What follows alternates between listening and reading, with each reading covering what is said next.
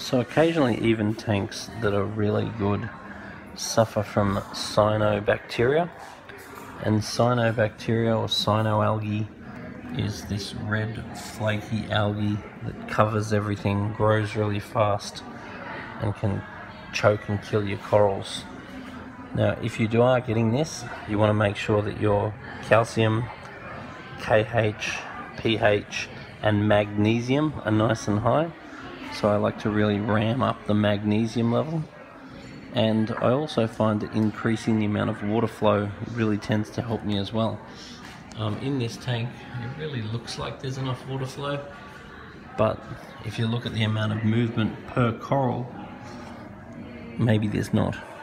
So if you are getting cyno, it's really worth just increasing the amount of water flow.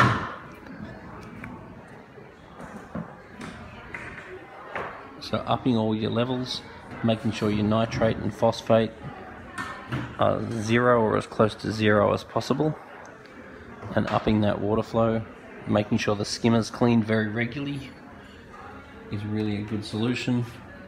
And we do have quite good success with this stuff, Cyno RX, and we'll treat that, and then a couple of days later do a decent water change, then treat it, then do a water change, and make sure that you turn off UVs, skimmers or anything that might remove it.